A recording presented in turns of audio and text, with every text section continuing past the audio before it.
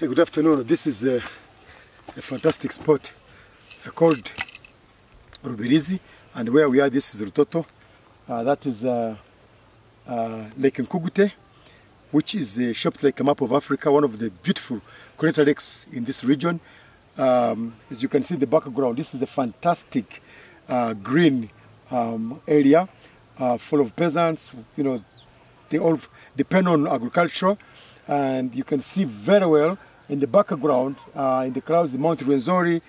Down there is Lake George, and then you coming down here, you see, oh, there are so many other crater lakes, about 56 craters in this area. It's a fantastic tourism area.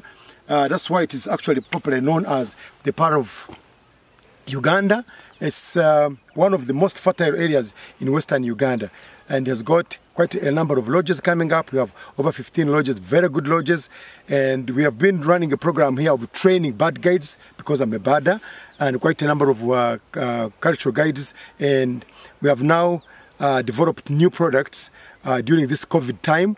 We've been able to establish new trails for tourists, community trails, which involve rural experiences of traditional homesteads. So it's a very, very important area that we shall definitely be promoting after COVID to attract very many tourists from other countries of the world. So please think about Rubirizi. You can Google it on the map. You can always contact me at birduganda.com, and I always give you very fantastic information about this area. If you think about coming to Uganda, you think about coming to this rural area, please get in touch. We shall give you a fantastic experience. Thank you very much.